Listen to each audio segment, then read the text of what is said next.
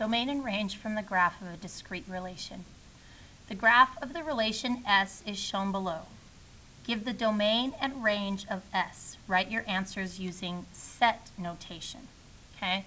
So I have a discrete relation, meaning I have individual separate points here. So the coordinates of these points, right, are -3, 2, 1, 1, 0, -3, and 1, -4. Okay, so those are my 4 points, meaning these are the only values in my function, nothing else. So domain are the x values, the inputs, okay? So my domain are the list of the x values, okay? So in other words, my domain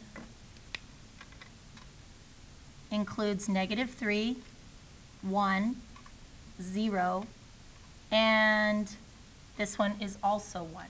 Now, since 1 is repeated here, I only have to list it once when I do my set, okay?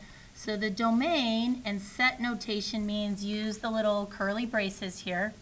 My domain consists of -3, 1, 0,